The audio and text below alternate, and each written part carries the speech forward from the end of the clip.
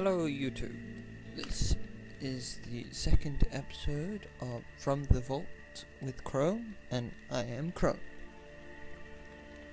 Here's the intro.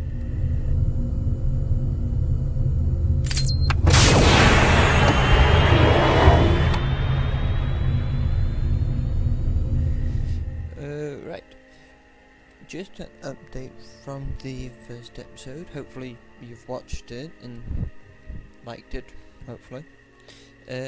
Something happened and to the game I had it minimized and it crashed and didn't seem to save it, and it saved on another one, which was where another Caldro one, which I screwed up on probably, and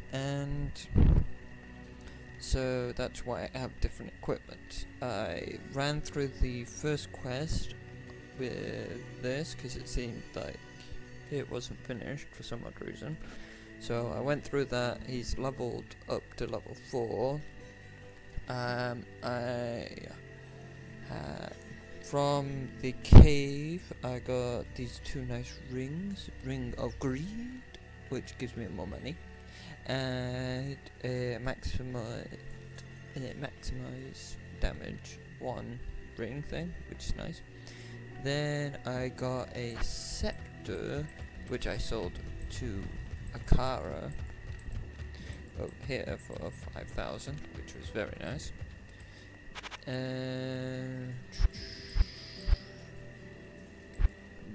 This one, pretty useless for me because I'm a barbarian. So yeah. Then I got, with the money, Tome of Town Portal, which is always useful. Tome of Identify thingy, which is useful when you're not in the camp after the third quest. And some thawing, stamina, and antidote. So I got from Chassi, the blacksmith person, gloves, a helmet, leather armor, and these boots. These are good because they got poison resistance. Mind you, I'll probably upgrade them by the time I finish Act 1, but if I don't, then they'll be useful for Andariel, the last boss, because of she does a poison area effect damage. Well, that's what I remember anyway. Wrong button. I also got a sash of thorns from the boss in the Den of Evil, which is a very nice thing. Paladins actually have an ability which gives them thorns. So yes, I will start the second quest now. My rogue scouts have just reported an abomination in the monastery graveyard. Apparently, Andariel is not content to take only our living. Bloodraven, one of our finest captains in the battle against Diablo at Tristram, was also one of the first to be corrupted by Andariel. Now you'll find her in the monastery graveyard, raising our dead as zombies. We cannot abide this defilement. If you are truly our ally, you will help us destroy her. And so, Sister's Burial Ground. As a point of note, Bloodraven is in fact the rogue character from the first game, which is nuts. And one of the reasons why I chose to buy these two weapons, which does one, increases damage to undead, and this one increases damage to demons, so, which is most useful. So then, let us run out. Oh yes, for the free ability I got Find Potion like I did in the first episode. Ooh, shrine. Yay. Right. Let us find the cold plains. That way I have the waypoint as well. But one of the, when I was thinking about the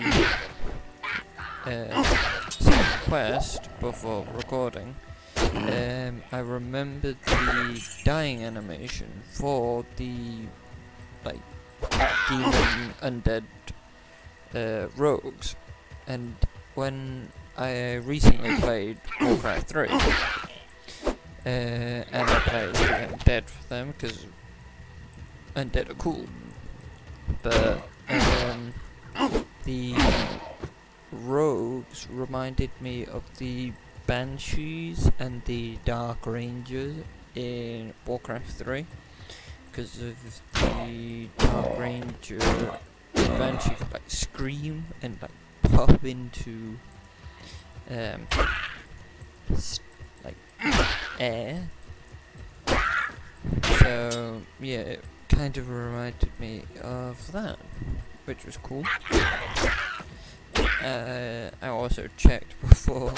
I knew that this, but I checked before that Diablo came before Warcraft, so yeah, they could have got the idea from that.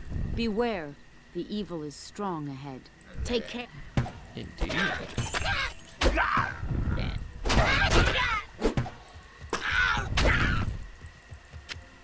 Many. It's funny that they have one scout there, just guarding the way. Cool. Yeah. So, for the third quest, I don't know how I'm going to set it up yet, but I might hear it.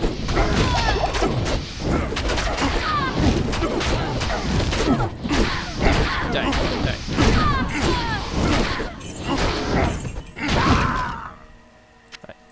As I was saying, I think I might go a slightly different route depending on how quickly I do stages in the third quest, because you have to go through a massive cave and then kill a demon tree and stuff, which is all cool, but it's like time consuming, so I don't know if it's going to be good or bad. So I might get through the cave before doing the episode. That way you don't know. Or I might just do it so I do part of the quest in one episode, depending on how long it takes. If it doesn't take so long, then I might just do it from there. But yeah, just depends on how long. I don't want you to just sit there at me. Ooh, already here. Sit there, me going through caves and stuff, without doing like parts of the quest. But yeah, the third quest is interesting if you've played number 1. You get to meet an old friend called Deckard Kane, the person who lives through lots of crap and then finally dies in the third one, which you may get to see me play ish. Depends on if I want to play that. Right. Ah, there she is. My army will destroy.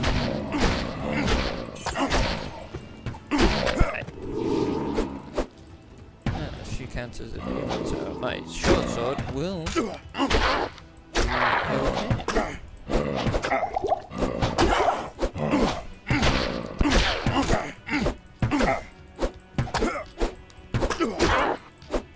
Shame my thorns ain't working with it.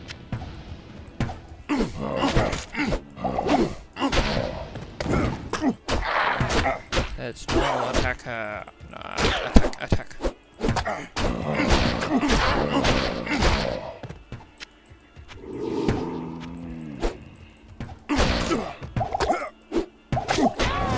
Yay! Woo. I have my first gem. Yeah, that was kind of disappointing. a emerald.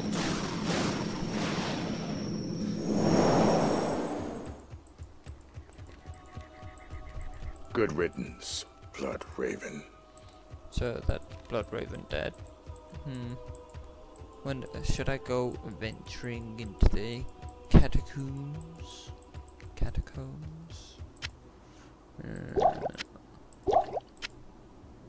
Yeah, why not? I know I was gonna doing quests and stuff, but this just seemed really small, so I'll do one of the crypts, kill things. If I level up, I'll go back. I'm close to leveling up anyway, so. One of the things that you pick up in like this and old school sort of RPGs is destroy all the barrels. You might find something good. Brave. Ooh, there's a minion.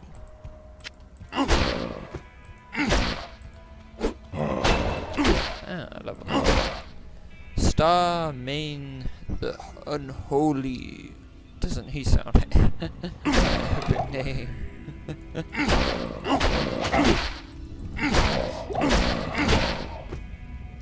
Okay, let's pick up loot.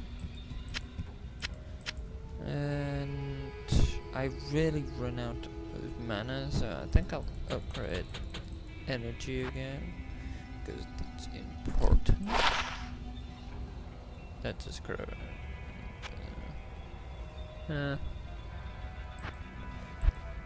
What should I get?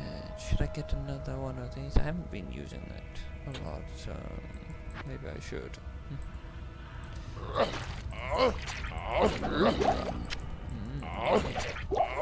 Ooh, purple. That's cool. Because that does both health and mana. So they're really useful.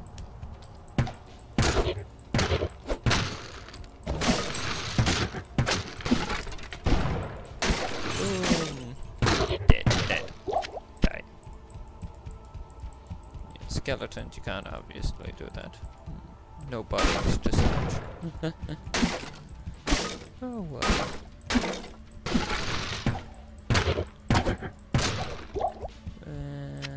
Mana. I can't carry anymore. Grave robber.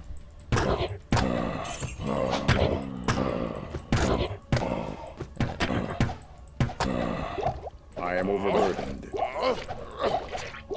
I can't carry anymore. Don't like that. Don't care about that.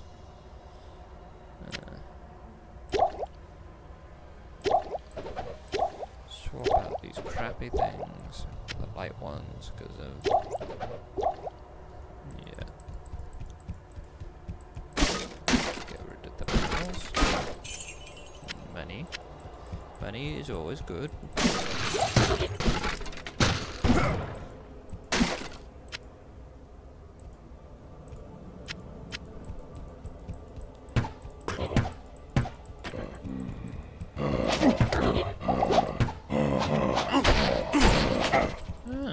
So it changes the abilities as well. I kind of forgot about that. Makes sense.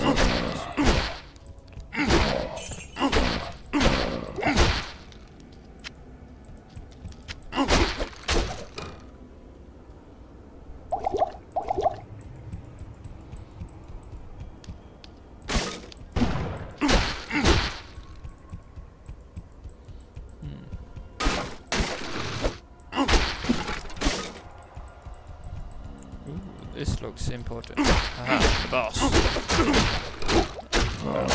He died rather easy. Rather disappointed.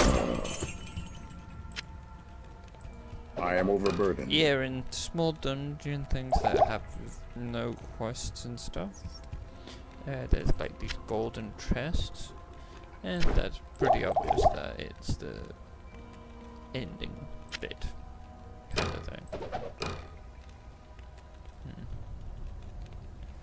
Let's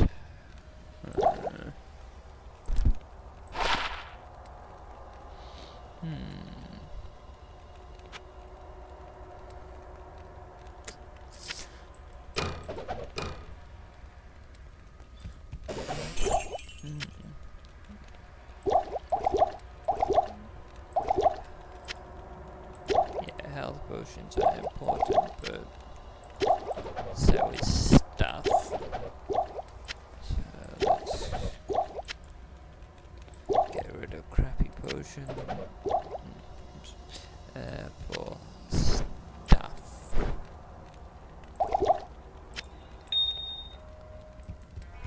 And the bow. Yeah, pick up all the gold. Gold is good. Normal health potion, which is pretty good. Money.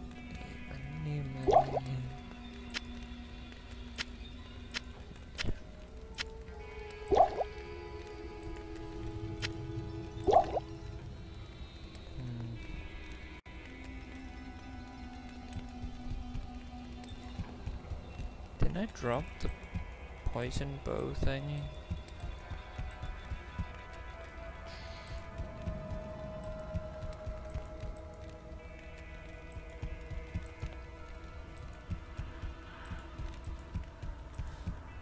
There it is.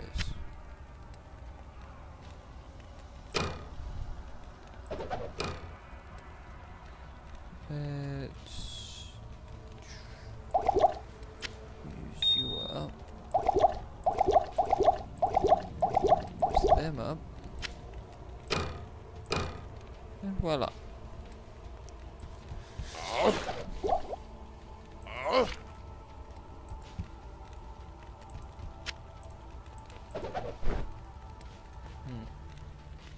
Okay, let's go first and then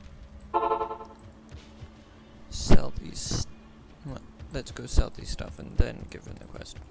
Sounds like a better idea.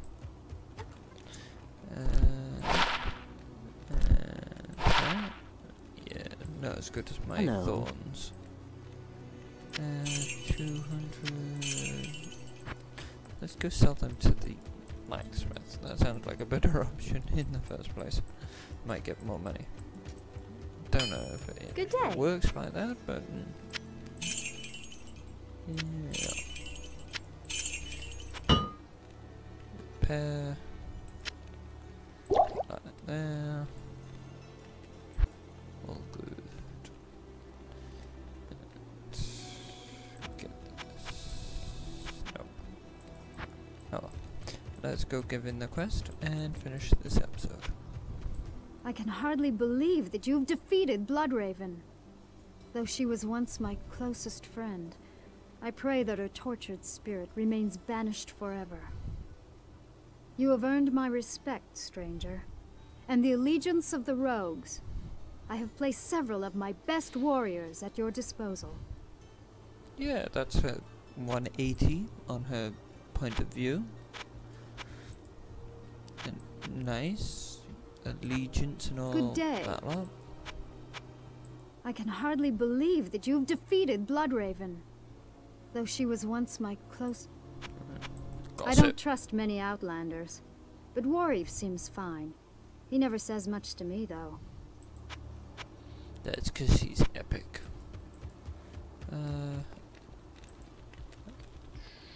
Oh yeah. Let's go get a bow. Like one of the ones that I sold. Yeah, this one. Yeah, I kind of forgot that you can do this. I'll put that to good use. But yeah. Okay. This is. I'll end it here. So I hope you liked the episode and all that sort of thing. So. Hope to see you next time, and yeah, subscribe and like the video. So this is Crone, and goodbye.